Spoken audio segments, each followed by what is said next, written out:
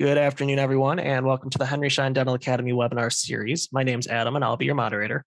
Today, we're joined by Dr. Sarah Jockin, as she will address the physical and mental stresses in your dental practice. If anyone has questions, please add them to the Q&A section, and we'll answer them at the end. Henry Schein is not offering CE credit for viewing or attending this presentation live or on demand, and this webinar is sponsored by ADAC. Dr. Jockin, welcome.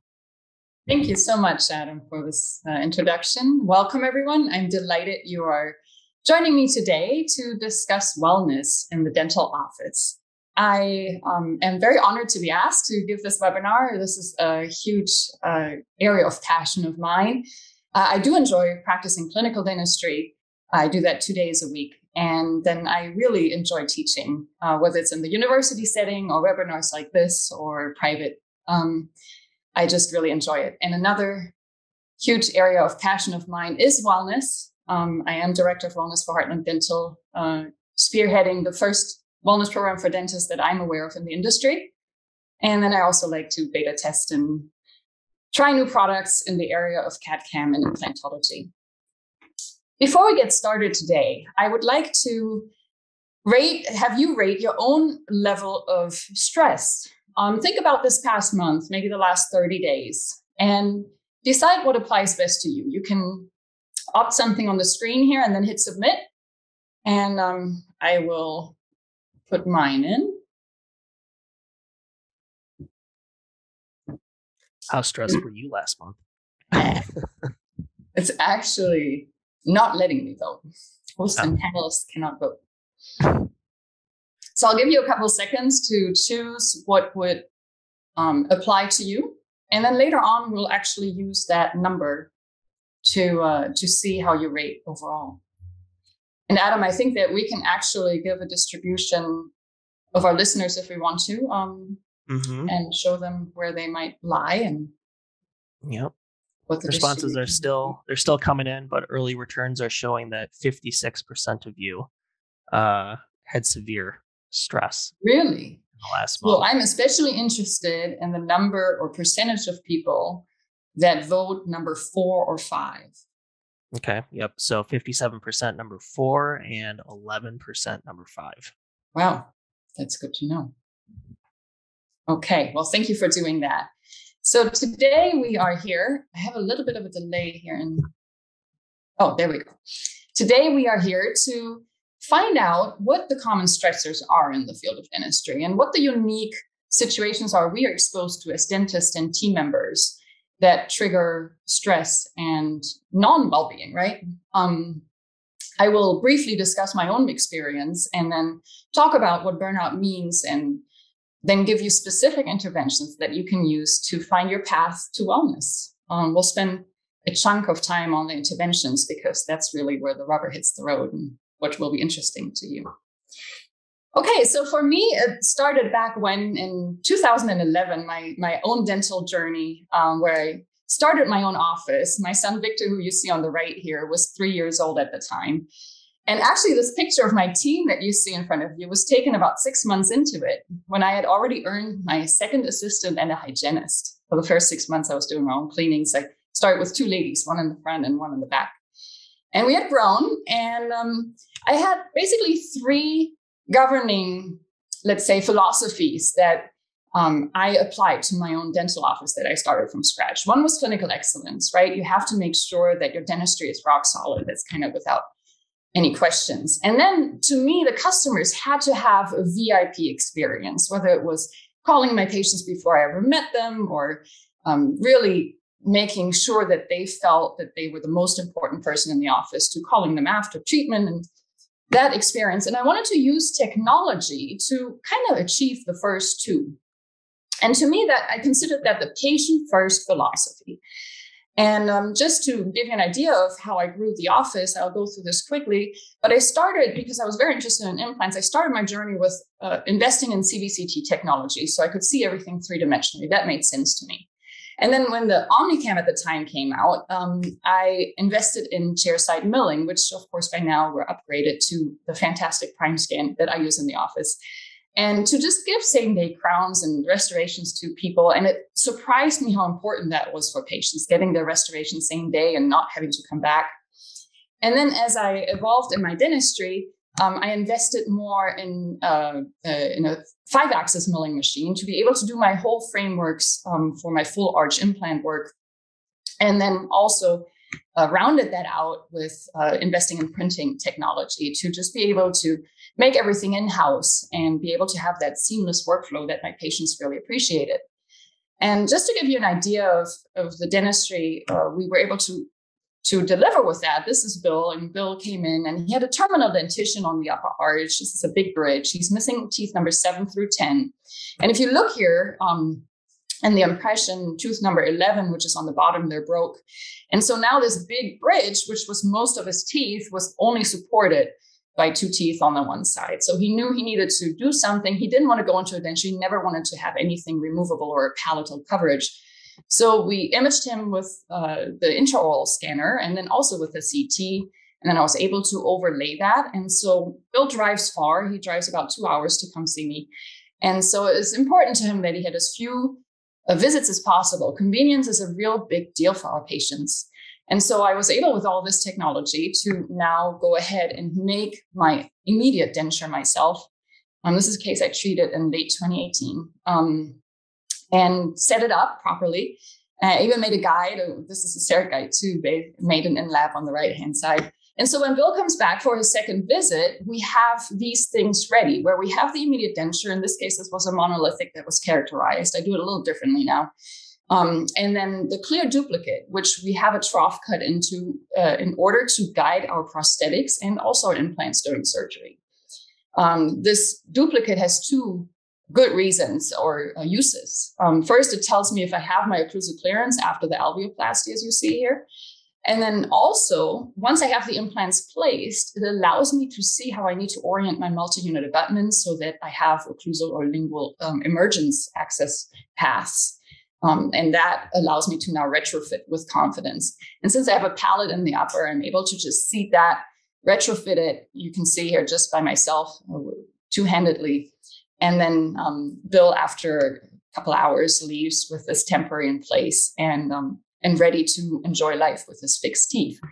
Now, 3 months later, Bill comes back and we take an impression of what he now has and the healed gums. And with that, we can, again, in-house make a prototype of the final restoration, which you see on the left side here that's printed. And you can see his tissue healed really nicely. And then we can duplicate that in the final, which in this case is a peak framework with Emax crowns. And that allows for literally a 4-visit full arch patient workflow, which makes patients super happy because what they need is to be able to come in and be done and kind of fit dentistry around their busy life, right? So with that philosophy of clinical excellence and employing the VIP experience and leveraging the technology, I found that we grew a lot and we needed to expand. So we found, this is my husband and Victor now at 2015 is 7 years old and our dog then Moose. We found this property and the property we're standing on right here is where we built our dream practice. We built this building from scratch, 11 operatories, 5,000 square feet with its own in-house lab. And of course, with that expansion came a new wish list of things to do. I wanted to have lots of space and have the office kind of represent the type of dentistry we offered and, clean lines, modern, welcoming, open, spacious. Same for my surgical suites, operatories where we have room for a loved one to sit or maybe after sedation for somebody to recover here. And so with, of course, the office grew the team a little bit. So this is our team of usually somewhere between 24 and 26 men and women. If you look on the outside, it was a huge success, right? We have this growth over time and here we are and the production increases and everything seemed really amazing on the outside and it was. But at the same time, I was wondering why I was feeling like this often. Stressed, almost feeling like the growth was too much. I was feeling overburdened. And I felt like I couldn't keep up. So it really led me to research this because I knew that in order for everything to go well, I also had to be well. And that was kind of a moment of reckoning that approached me right before COVID hit, actually. And so I want to talk to you about burnout briefly, because burnout is a phenomenon that is a recent discovery. 1974 is when a psychologist first coined the term. And I think that his description of it is really accurate, and I think it's worth reading. So the burned out candidate has a feeling of exhaustion, being unable to shake a lingering cold, suffering from frequent headaches and GI disturbances, sleeplessness, shortness of breath. The burnout candidate finds it just too difficult to hold in feelings. He cries too easily. The slightest pressure makes him feel overburdened, and he yells and he screams.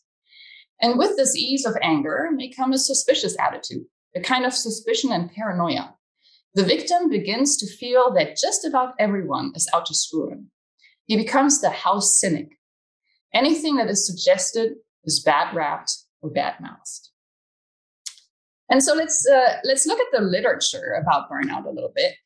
There's a lot that has been written in the literature, and I want to just drive your attention to this one author who's Dr. Maslach.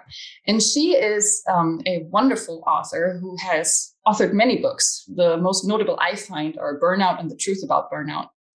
And in those books, she is describing just what it means to be burnt out. And burnout has three dimensions. The first one is the physical and the emotional exhaustion. The second one is cynicism. And the third one is the ineffectiveness. So let's talk about the first one. Often with dentists, it manifests as pain. And if you think about it, whether you're a dentist or a dental team member, you probably know a dentist or two or a team member or two that have pain somewhere, whether it's the neck, the arms, the back. You may have a hard time finding somebody who's never had those issues while they've been in the dental field. So pain is a common factor that we need to absolutely address. You know, that's one of those things that we do for our patients, actually. They can result in tension, headaches, or migraines. You may have trouble sleeping. Some people have a hard time falling asleep. Some people have a hard time staying asleep. Some people wake up really early in the morning and have big trouble going back to sleep. You may also it may become difficult to gain or to lose weight. Some people, when they're stressed, they start eating. Others, they stop eating. And you may notice some weight changes that might not be due to your diet. Well, it will be due to your diet, but the underlying cause may really be burnout. The feeling of being overwhelmed, of not ever being able to catch up, which may cause depression and anxiety, and in severe cases, suicidal thoughts. Then the cynicism, the second dimension of burnout, which is basically a feeling that nothing really matters so much anymore. You're starting to take a distant attitude towards work and people, which may be more pronounced at work, but it may also be more pronounced at home. I found that myself, I was keeping things together pretty well at the practice in front of my patients. But when I came home, I was letting it out on my husband and son and family, just because I felt safe to do it. And to my defense, it is a protection mechanism to cope with the exhaustion that you're feeling, because you're just so overwhelmed. At some point, you're shutting down. And maybe if you don't care, then it'll all be okay. And then the ineffectiveness, because you are overwhelmed, you will become less effective. But also the work may seem less meaningful. Maybe it doesn't matter so much anymore. There's overlap here. And then also feeling maybe that you're not able to do it, that you're incompetent, that you're inadequate, which is a really dangerous combination, actually. And then those hurdles, they become terribly big and insurmountable. I remember my husband just asking me to pick up dinner on the way home. And to me, just the fact that I had to figure out where I was going to go, find parking, go in, stand in line, wait, figure out what everybody needed so I could order it. It just seemed so overwhelming. That was a wake-up call for me, because I thought, my goodness, it's not that hard to pick up dinner on the way home. What's sad is that we also now are not able to take care of our patients as much, because medical error surely does increase with burnout. So how prevalent is it, right? If you feel like I'm talking to you with this and this applies to you, you are unfortunately in really good company in the dental field. There has been some research done The Mayo Clinic took an interest in this in the medical field years ago, and they partnered with, or they conceived of a company that's called the Wellbeing Index. And the idea was to assess physicians, medical students, nurses, other healthcare employees, and see how they were doing. So in 2019, they collected almost 60,000 assessments. And some of these are repeat assessments. And so they surveyed a total of over 12,000 physicians and almost 4,000 nurses. And here's what they found. Now look at the bottom of the screen first. So the number of physicians assessed was 12,000. The percentage of physicians at high level of distress was 40%. And they, number 4 and number 5, if you rated yourself at number 4 and number 5, you are considered a high level of distress. Now, what does that mean? That means you're at a 5 times higher risk of burnout than your peers who do not report that high level of stress. That means you're at a 4 times increased risk of experiencing severe fatigue, which means you may actually fall asleep while you're supposed to stay awake at a traffic light or something like that.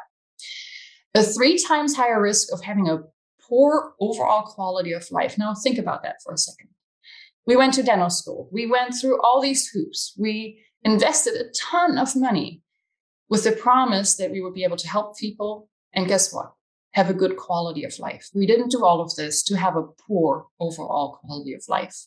This is a really important one. Also, it puts you at a twice increased risk of committing a medical error and also of having suicidal thoughts. That's a big deal. These numbers are very alarming. Nurses kind of fared the same, a smaller sample size, about the same, maybe a little bit worse outcomes. And they did this study again in 2020, and the numbers are remarkably similar. Now, COVID hit, right? It gave us all a little bit of a reset button. And what I noticed when I really sat down and had this lockdown, I thought, oh my goodness, we all know this. A year is 365 days, right? That's a lot of days, but think about 10 years or 50 years. Let's say 50 years. I'm in my 40s. I'm hoping to live another 50 years. And so I have about 20,000 days left. And that's a lot of days, but let's make a money analogy. $20,000 is a lot of money. I think everybody would agree with that. But if that's all you had left, if that was your last money to spend, I think we would all agree that we would be very careful with every dollar we spend. Now think about it. If you have 20,000 days left and that's all you have, wouldn't you really want to spend each day to its fullest, right? And that led me to rethink my philosophy a little bit. And that led me to think maybe you should put yourself first.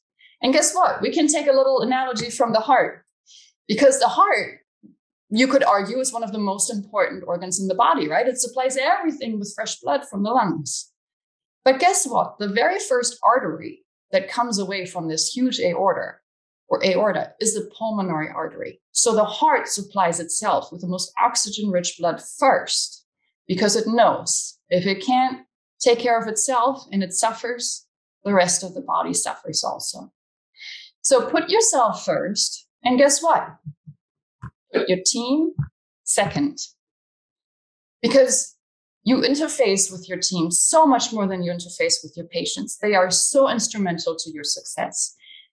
Losing a team member is a lot more dramatic than losing a patient. And if you think about it, in the first week being back in January, you spend more time with your team members that week than you likely will spend with any of your patients the entire year. So put yourself first, put your team second, and then put your patients third. It still means that we're going to have clinical excellence and the VIP technology, the VIP experience, and to leverage technology to achieve those. But that doesn't necessarily mean that patients are first. Put yourself first. So Bill Claytor, who is a mentor of mine and has a fantastic blog out, is very active. He talks a lot about dentist wellness and burnout. And he says there are 3 different, very important factors here. First, we have to recognize how we're doing. We have to measure with, for example, a tool like the Wellbeing Index that they used for the nurses and physicians, which actually is just a 9-question survey that you can take. And it's free and it's online. I will give you a link at the end. first you have to recognize what the issue is. Then you have to identify what you can do about it to solve it, to get yourself be better, to get yourself be balanced and unburdened. And then you have to communicate that and to access those resources. And he makes an interesting point. He talks about why dentists are likely to or prone to be burnt out. And he states that dentistry attracts people with certain personalities and attitudes towards life. And not all of them are extremely flattering, but what I want to focus on is perfectionism, because I would say you're almost going to be miserable if you're not going to be a perfectionist as a dentist, because who cares about 1/4 millimeter margins? Well, the dentists do, and they have to, because if they're open, then it's not going to work, right? So our profession almost selects for those individuals who are perfectionists. But let's think about another thing. Let's think about what our daily expectations are in the dental office. What do we expose ourselves to every day? Well, let's think about it. First of all, you're always multitasking, right? Because you're always running multiple columns at a time. You might have just one operative column, but you likely have a hygiene column, or you may have a post-op-check low production column. You might have a new patient column. I know dentists who run 6 columns at a time. I know dentists who are very fancy who only run 2 columns at a time. But you're constantly multitasking. So while you're doing one thing, in the back of your mind, you're managing another thing, which is stressful inherently. Then you have to empathize with your patients, and all kinds of patients, right, who are in pain and not always in the best mood and don't always want to be there. And you have to deal with all kinds of different personality types. You might have the dominant patient who just comes in and marches in and tells you what to do. You might have the very unsure patient that just can never make up their mind, and you know what they need and you tell them and they just won't say yes. Or you might have the patient that's really needy and whiny, which is what I struggle with a lot, who just needs the reassurance maybe. But you have to switch from one mode to another based on who you are confronted with. Then you have to diagnose and treatment plan with extremely high accuracy, right? This is a malpractice issue. Like, don't you miss something, doctor?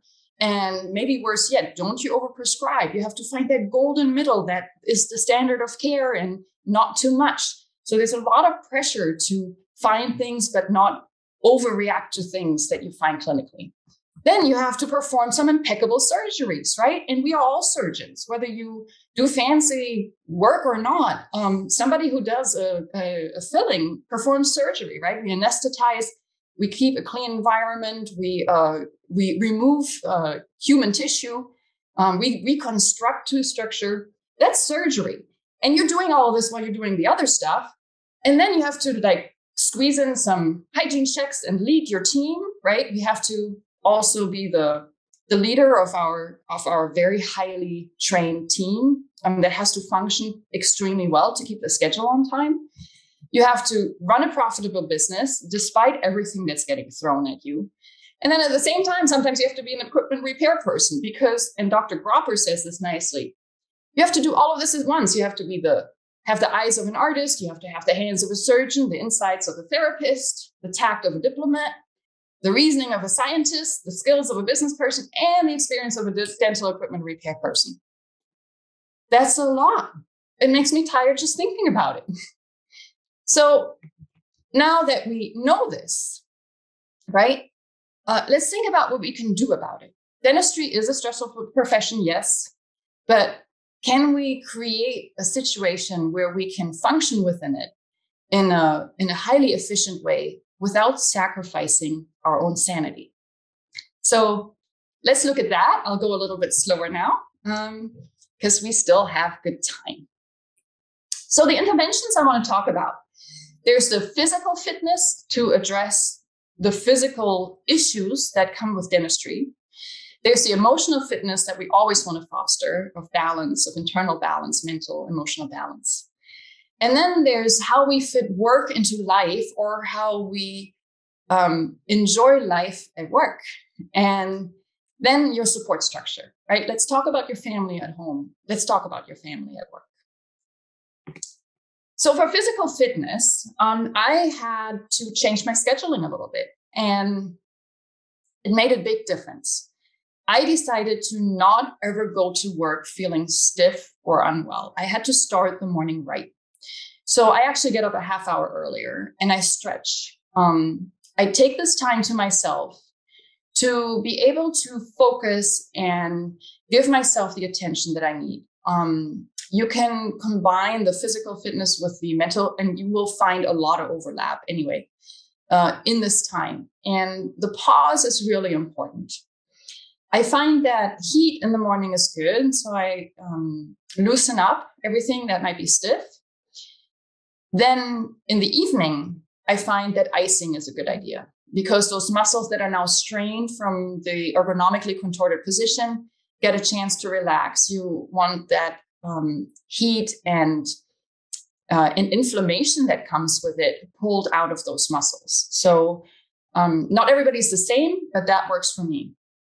The one I struggle with most is to take breaks during the day because I almost feel like that building sucks me in and the day happens and then it spits me out at the end of the day. And I may have noticed afterwards that I just ran for 10 hours without a break. That is one where you really have to involve your team also, holding you accountable. And sometimes it's hard to do that, but it is absolutely necessary. Some stretches that you can do. Let me see if I have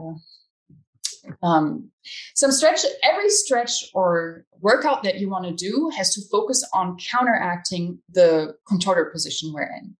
What that means is you want to counteract the shortening of the front where we slouch forward and the twisting. And you want to strengthen the back muscles so that we open up and that we strengthen our back to contract and bring our chins and necks back.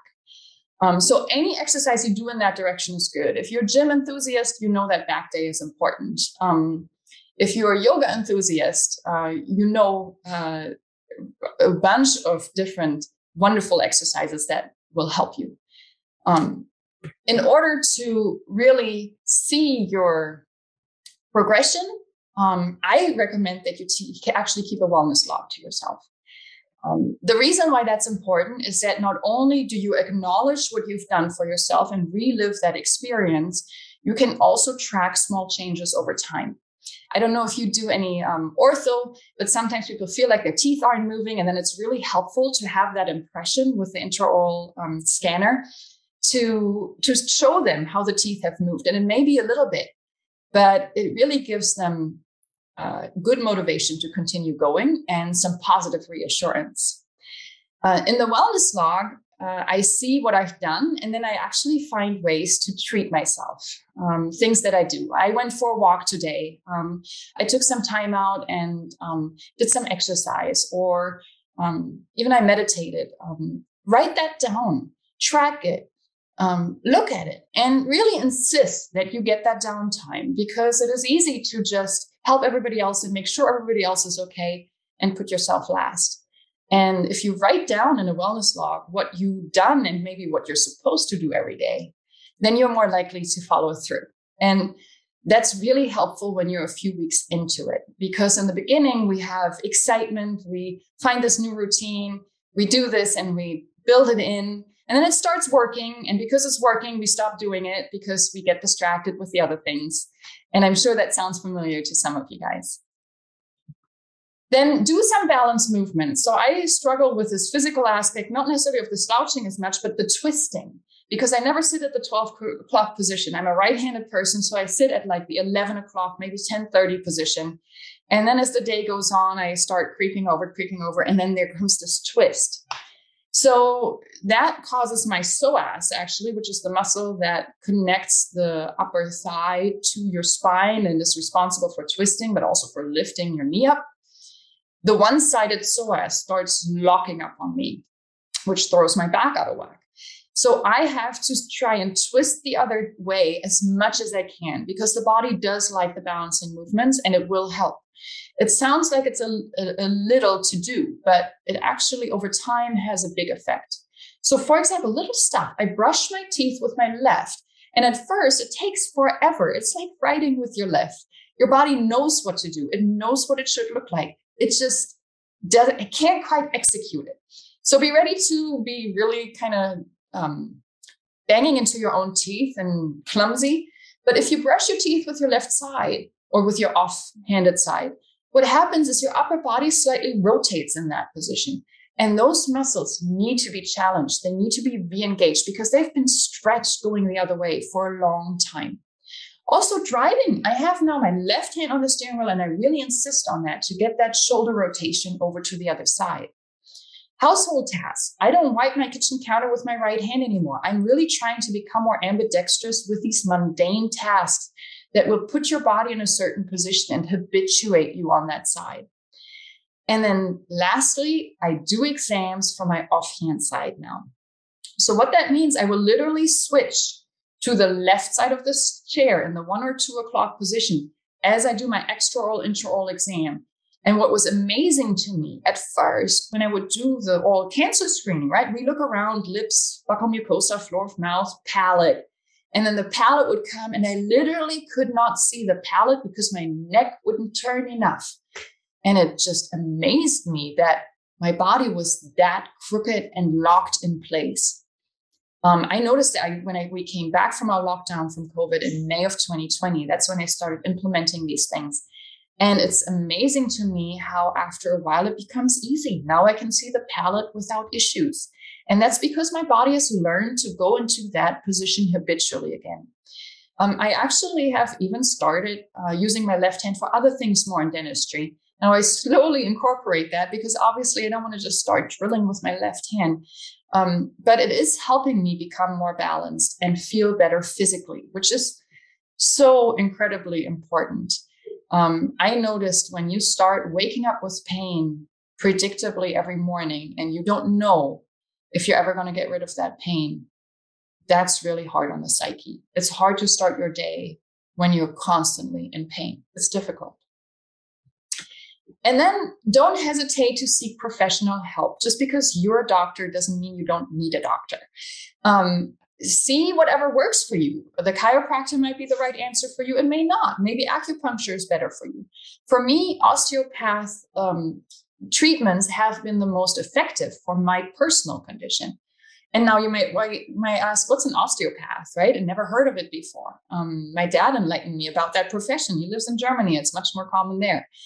It's something between a physical therapist, a chiropractor, a massage therapist, and something else altogether. It's more gentle manipulation than the chiropractor. And it's been really helpful. Also, physical therapy on an ongoing session. You might need bracing support. For a while, I had a lumbar brace that really helped, but it may not help. Actually, one of the most significant helpful therapies for me has been massage. Find a good therapist and do it for yourself. I do not skip a week because it is important that I invest in my own health there. And it can be a business expense if you are a private dentist, I believe. And then emotional fitness, equally as important and very intertwined, right? If we are emotionally unwell, then we are usually physically unwell too, and often the other way around too. So mindfulness. So what is mindfulness? Some people think of it as meditation, others of just being still, observing the current moment without reacting, and observing it with a kind eye, taking breaks. Stopping to just take it all in without passing immediate judgment or having a knee-jerk reaction, which is difficult because we're in such a fast-paced profession. We are go, go, go, go, go, make a decision right away, get that treatment plan done, get it executed. It's hard to be mindful, and you will probably go through phases where you're more mindful and it helps. And then again, because it helped, you stop doing it because things are better. And then you'll slip off again a little bit. So if you've tried it before, let this be your reminder to reinvigorate your passion for it, or try it. And really, it is as easy as sitting down and not engaging with your environment and just taking a breath, right? Then you become that observer. You don't need anything to do it. There's no hurdle for entry. You just do it. You can do it right now. You can do it in an hour. You can do it anytime, anywhere, any place. Then positive psychology and savoring. That's a really, really good one. I love this one because it is intuitive and it is also very effective. So there's this book that was written, Learned Optimism. This is a must read, in my opinion. In the beginning, it's a little lengthy because he talks about experiments on dogs. And first you wonder why all of this detail. And then later on, you realize in the book why. Dr. Seligman is talking about how we as humans are programmed to look for the negative. That's just a survival instinct, right? What's wrong in my environment? How can I improve things so that they are more conducive to long-term survival? Well, what that means is that sometimes we shut out the positive and we don't really give it the weight it deserves. Let's take an example. Let's say your boss comes in and gives you a review and they tell you 4 things that you're just excelling at above and beyond their expectations. You're doing great. It's fantastic. And then they give you a 5th thing, which is like this opportunity for improvement or however they might word it, where something isn't perfect, right? So now imagine you have a 30-minute drive home. Are you spending 1/5 of your time on the drive home thinking about the negative and 4/5 of your time driving home thinking about all the positive and giving yourself a pat on the shoulder? I wouldn't. I would really kind of obsess about the negative and think about how I could do better and maybe even scolding myself for coming short or being disappointed that I hadn't quite reached that goal. Well, let this be your reminder to say, hey, spend some time on the 4 things that you did fantastically. Just same in life, right? No, don't just think, okay, well, I expected that anyway. And that was just what I needed to do and then move on. No, do give yourself the time to congratulate yourself, be proud of yourself, tell yourself. And you know what? If you're in the car, it really helps to say it out loud. It sounds so silly, but it really does help. Just like, and I learned this recently, it really helps in the morning when you wake up and you look at that mirror image. You know what you should do next time? Give yourself a high 5. Be kind, be positive. And you might ask yourself, what am I giving myself a high 5 for? In the mirror, I'm serious, like literally high 5 yourself in the mirror. High 5 yourself for getting up. You don't need to achieve something to high 5 yourself. And the reason why high 5ing is such a wonderful thing is because we have done it all of our lives. Everybody's high 5'd somebody before. And we've always felt really optimistic, positive, or supportive doing it. We don't ever high 5 somebody and tell them, oh, you look tired this morning. Oh my God, your hair is so flat. Or you've just gotten these wrinkles, or you've gained weight, or whatever negative thing there is. You would never think that as you're high 5ing yourself. So your brain is wired to give yourself a nice dose of positive hormones, of some dopamine or something when you high 5 people. Well, high 5 yourself. You're worth it. You don't even need a reason. You don't need to earn it. Just be kind to yourself in the morning when you look at that person in the mirror, because you know what? That person just got up. So that's a great reason to give yourself a high 5. But so the positive psychology is dwell on the positive. Don't dwell on the negative. We do that. We ruminate around the negative. Dwell on the positive. So I used to downplay positive moments even. A patient would be excited about their new smile. They'd be so happy with it. And I'd be like, oh, it's nothing. Oh, no worries. And I'm almost telling them that there's no reason to rejoice. Oh, that's terrible. Now I say, hey, you just make my day. Because they did. When somebody tells me their smile is awesome and I changed their life, that makes my day. That's why we're doing this. And I tell them that too. Your joy and your renewed confidence is why we're doing all of this. And you will find that those few moments, those brief moments of recognizing the positive will change your mood for the next, minutes, hours. I don't know. It's worth it. You'll go into the next room with an extra spring in your step, and people will notice that. So misery seeks company, but you know what? Positive behavior does too. It's what you put out there.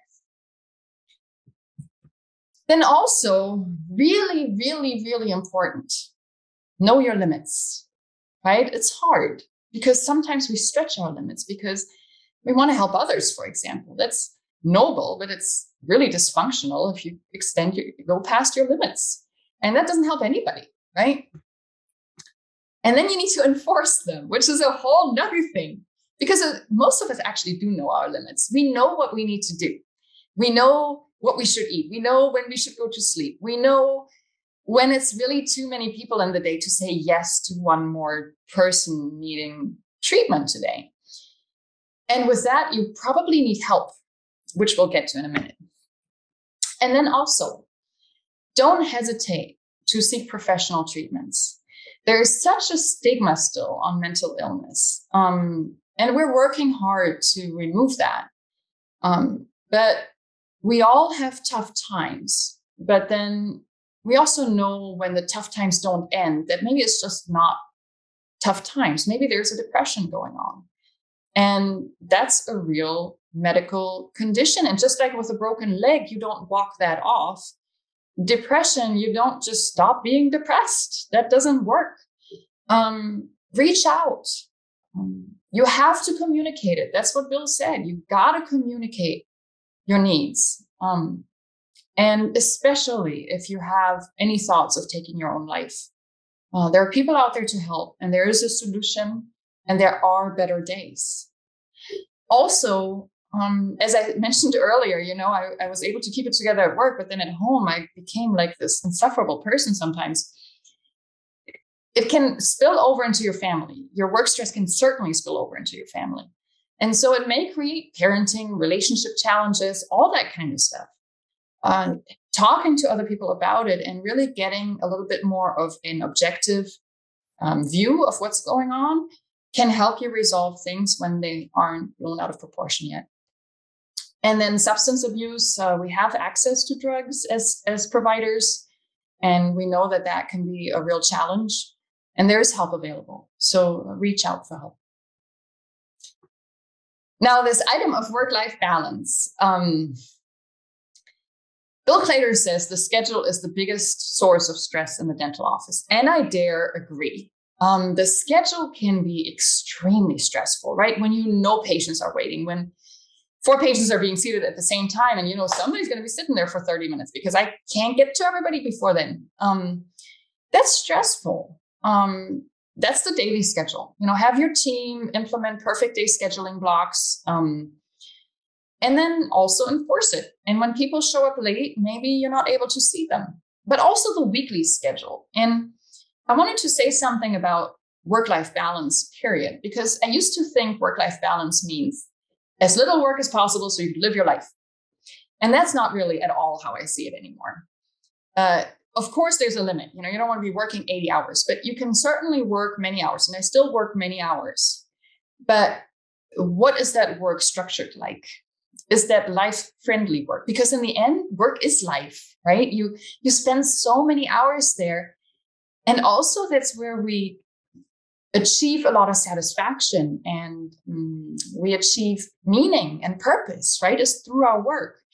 So I decided during my transformation from burnout to not so burnout that it needed to be set up in such a way that Monday was a day I could really look forward to. And Monday was just as fun a day as Friday. Now, that's not true always, of course, but the mindset is there where I say, well, work is life. Let's make work life-friendly. So that means we have to control the weekly schedule. We have to control the daily schedule, and we have to get vacation time. We have to make time for ourselves to do something completely different so we can unplug, recharge from whatever stressors there are inherently in dentistry. And then when I plug back in, I can run full steam ahead without getting to the other extreme of burning myself out right away, right? So really important to cultivate and maintain hobbies outside of your daily routine and work. Maybe outside of your family, maybe with a friend do something, something that's completely separate that you do on a regular basis that you look forward to, and maybe combine it with some physical and emotional release. Doing weekly runs with your friend, combine some exercise. And when you have an accountability partner, A, you're going to do it, and B, you're likely to enjoy it and have a shared experience that you can draw on later and savor later and feel good about later and pat yourself on the back, each other, right? And then always giving back to the community is such a rewarding way to combine work and the rest of your life. Allowing those that cannot afford treatment or don't have access to care receive this. And if you've done any free dental days or community outreach efforts, you know just as much as I do that you gain a lot of satisfaction and reassurance from those days. And usually the community gives back to you at least just as much as you give to it. And then spirituality is, of course, a wonderful aspect of our lives that we can lean on to achieve balance and a perspective that is greater than our day-to-day problems. And we all have day-to-day problems, right? Everybody has 100 problems in their day, whether you are a celebrity or somebody who's relying on food stamps for their nutrition, right? And then what's also really, really important is that you recognize your support system and that you utilize them and that you reward them. For example, when I decided I was going to do my exams from the left side, just a simple example, I told my team, and then the day got busy, and at first I did it, and then I was just running from room to room. So then I was like, oh, forget about it. And I just sat on the other side because we had to sit the patient up to move the chair and move the assistant chair and then lay the patient back down. And that alone seemed like too big a hurdle to follow through. So when I noticed that at morning huddle, I said, gang, you got to keep me accountable. I need to do this from the other side. I am struggling with back issues. I have to do some balancing movements. Don't let me get stressed out with the schedule and not hold myself accountable. Please hold me accountable. So some of you may have met me. I'm pretty tall. I'm 6 feet tall, and my assistants are like 5-footers, and they're very skinny. So they're very tiny people. So it's so cute when my little assistant, when I then rush in and I want to sit on the right side and I'm this dominant person, and she says, Doc, would you like to go from the other side? And then she just looks at me and pauses and smiles, because we have agreed in morning huddle that when she suggests that I do my exams from my offhand side, I don't get to say no.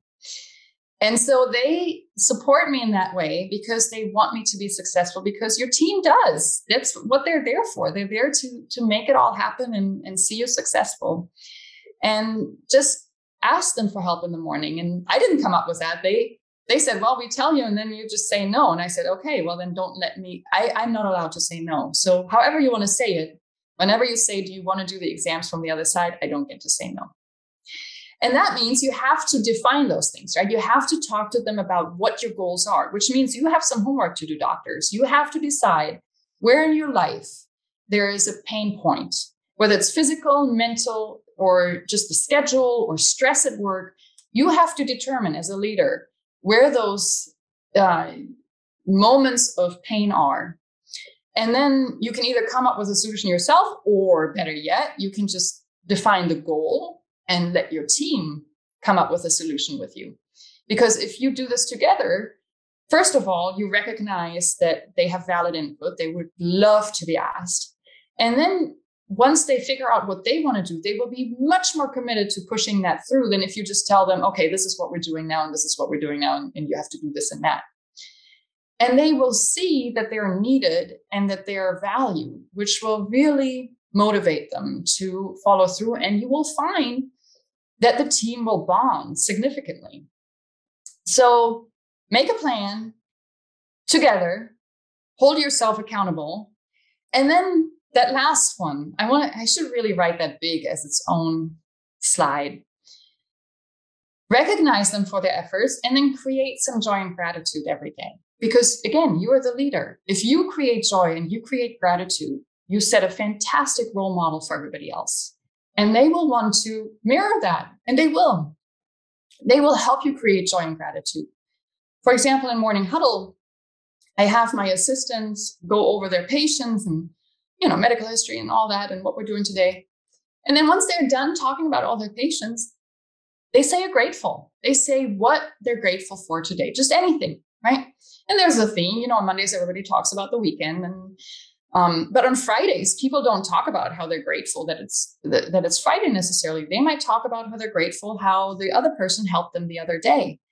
And people listen and they're really interested. You know, when I first introduced this, I think it was 2014, I had a little bit of pushback. People were like, oh, this is kind of stupid. I don't know what to say. Well, if you don't know what you're grateful for, let's pause for a second, because there's always something to be grateful for. And the beauty is it creates a positive moment and it creates a topic we can discuss throughout the day. Let's say my assistant says, I'm grateful for my husband cooking dinner last night. Then when the patients got their mouth open and here we are working and we want to just have a conversation that's appropriate and meaningful, then I can say, hey, you know, you were talking about how your husband cooked for you last night. What did he make? You know, is he a good cook? And we can have that conversation and we can connect with something that's other than office gossip or something else that's inappropriate to talk about. And I find that people, after about 3 weeks, when somebody would skip their grateful, people wouldn't let them. They'd be like, hey, what's your grateful today? Because they want to know, because they want to connect, because we are people at work and we do want to connect as human beings. So that's really powerful. And that's something you shouldn't forget. Every day when you come to the office, tell at least one person in the office why they're special and why you appreciate them. And you know what? After a few months, it just saturates the office culture and it'll be really, really positive. Okay, so here I have a fun little video. So the stretches that you want to do. First of all, before I show this video, you can see here I'm sitting here and I'm sitting straight for a second. Now my angle at my hips is a little tight. As you can see, it's a little bit less than 90 degrees. Rochelle is doing well. She's standing next to me. You can see I'm sitting, she's standing. And she's leaning forward a little bit. But the issue isn't so much the leaning often, it's the twisting to one side or another and then the bracing. So I will show you this video. This is staged, but we literally stop in the middle of the day to do some exercises here and there. And I have a microphone setting and I can do this over the intercom and people can do it with me. So for example, if you've never done this before, what you can do is you can find a wall that's clear. It could be a door or something, and stand with your head, your shoulders, your butt and your feet touching the wall. So you're backed up against the wall, and then take your hands, your arms, and bring them out. You can either bring them out straight out, or you can bring them out like this, where the elbows and the backs of the hands are also touching the wall. Now, if you haven't done this in a long time, just standing there like this will probably make your back muscles talk to you a little bit.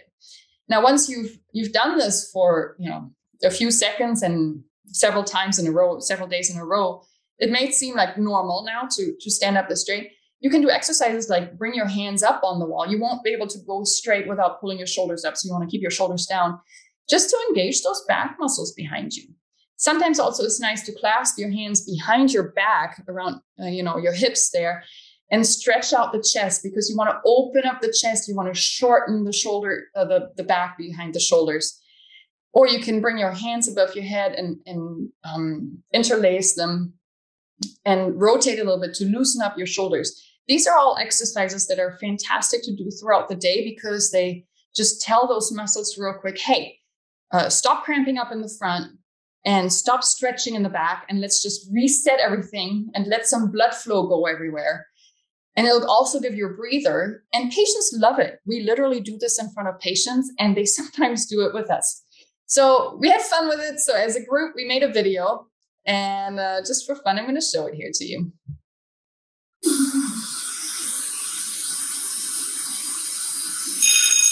Oh, time for our stretch break. I'm sorry, quick interruption here.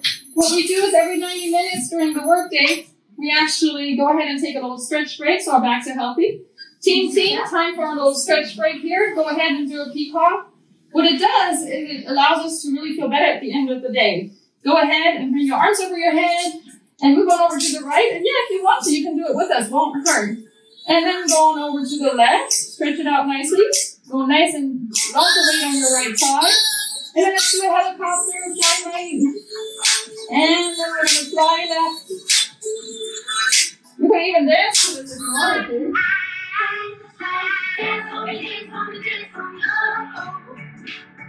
I never see anybody do the things you do before.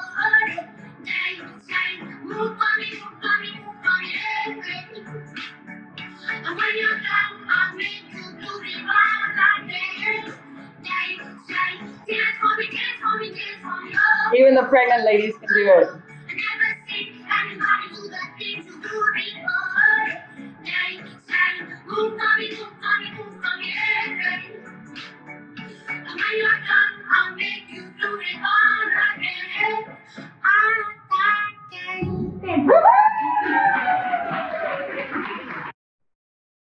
Okay, so what you see in front of you here is a QR code, which will link you to the Wellbeing Index. So the Wellbeing Index is that assessment tool. So that's how you can actually check how stressed you are, what your level of distress is. It's a free online tool. It's there's now a dentist version of the Wellbeing Index being validated. The Wellbeing Index and the Mayo Clinic partnered with Heartland Dental and our wellness program to assess a bunch of dentists so that we can have a dentist version of the Wellbeing Index. Pretty cool stuff. You can do it as often as you want. We recommend you do it once a quarter. It's literally 7 questions and then 2 process improvement questions. So there are 9 questions total. They're yes, no, or on a scale from 1 to 10. And it gives you results immediately. And then also there are resources, free resources to just get some interventions or read some articles about stuff if that's what you'd like to do. And I find that it just helps me check in and see how I'm doing. And you can track yourself over time. It's a little app that you can download, and then it shows you how you're doing and how you compare to your peers. And I'm actually excited to see how dentist wellness compares between the private sector and the DSO sector. So that's something that I'm interested in investigating this in next year to get some data. If you have any questions about anything that I've written, I'll go over the questions that came in the chat box, but you feel free to reach out to me. You can reach me there at my cell number or my personal email and discuss anything you'd like to discuss. I'm very open to it. I think dentist wellness is such an important topic, or dental team wellness, and it's just rising. It's a niche that has not been explored before, and we really need it and deserve it. I thank you for your kind attention. And then why don't we go over the questions here? All right. Thank you so much, Dr. Jockin. I loved the video. It was fun. Has it gone viral yet? I don't know. It seems like a viral hit. I don't know, but it went viral in the dental office. That's for sure. For us, those things are great team builders too. You know, Tanya did the choreography, somebody picked the music. I mean, it's something to do together that has to do with work, but it's not patient care. And it didn't take long, but the team really loved it. Absolutely. Always important to have a little fun in the workday. Yes. All right. Let's see. There's a question about any books that you recommend. I know you covered one, but do you have any others? Yes, I'm always reading. Right now, what I'm working through is a book from Peter Burrow called Core Beliefs that actually tells us why we're reacting to issues that we see in our environment and what kind of processing system we have, which doesn't have anything to do with dentistry, but a lot with how you react to things and how well you lead. Goodness, I could talk all day about different books, but when it comes to the wellness and pausing and making sure you're doing well, I think the positive psychology is an excellent one to start at. All right. Can you please mention the website that offers the wellness test? Yeah, that's right here. So, and I think the QR code on the screen will get you there. That code will work. Let me just go in it. It looks like, yes, mywellbeingindex.org. Yeah, .org. That's the thing. Don't. Let's see. And it's important to note that it's the Mayo Clinic that owns all that data. Even though we with Heartland Dental are doing all the research with it, we don't own the data. The Wellbeing Index and the Mayo Clinic own all the data and process it in a scientific way to, as many people as want to take it, because you may even be involved in their research project that included in that. Another great question that came in. Do you recommend every 90 minutes for stretches all day? I do. I really do. And it's so hard to do it. It's so hard I still have days when I leave and I'm like, oh my God, we never once stretched. And those are the days when you need it at the most. but we're on and off. So yes, I would recommend every 90 minutes. And you know what? It's little things, and you don't have to do them all the time. But I am now more aware of when, as my shoulder that comes forward, as I twist towards the patient, I'm more aware of opening that up. So I might just stand by a doorway and put a little bit of pressure on the shoulder and just breathe. It doesn't take long. It's just a few seconds. Same with one more thing that's a helpful one. Box breathing. If you feel super stressed and you just have 30 seconds, literally 30 seconds to try and put yourself in a better mindset, try box breathing. Box breathing is super easy. You breathe like a box. You inhale on the count of 4. You hold your breath on the count of 4. You exhale on the count of 4. And then you hold your breath for the count of 4. That last count of 4, do that 3 times. It literally takes you less than 30 seconds.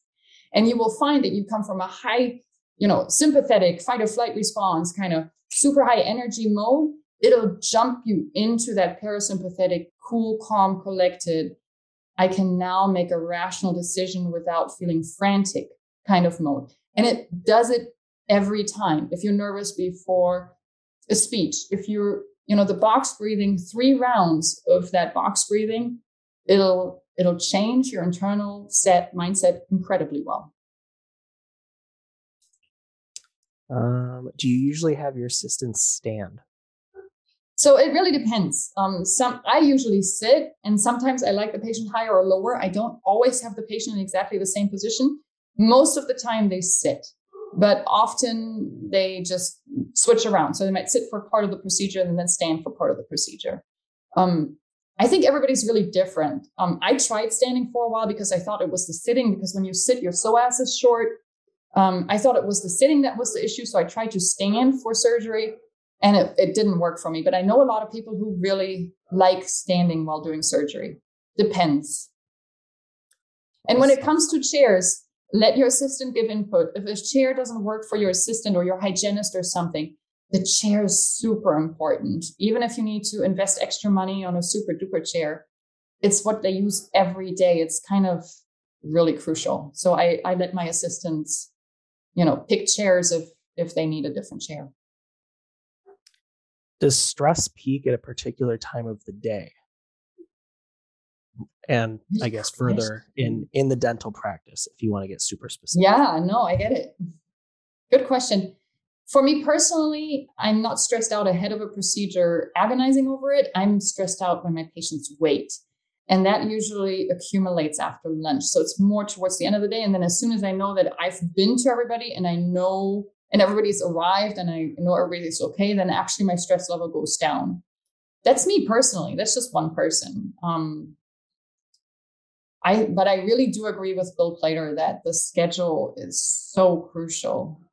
Don't try and do a root canal while you have fillings next door and then 2 annuals. It doesn't, well, for most of us mortals, it's just too much. All right. I think we got through all the questions. I'm not seeing anything else. Cool. Yeah, so that's a wrap. So thank you so much, Dr. Jockin, for the really essential information. Nice little positive note to end the day for most of us here. Yes. For those of you wondering, we did record the webinar tonight, so we'll get that out to you within 1 week or so. I'd like to thank ADEC for sponsoring the webinar tonight.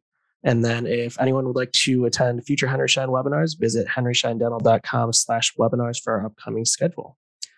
All right. Any questions, feel free to email Dr. Jockin, and have a great night, everyone. Thank you so much. Have a good night.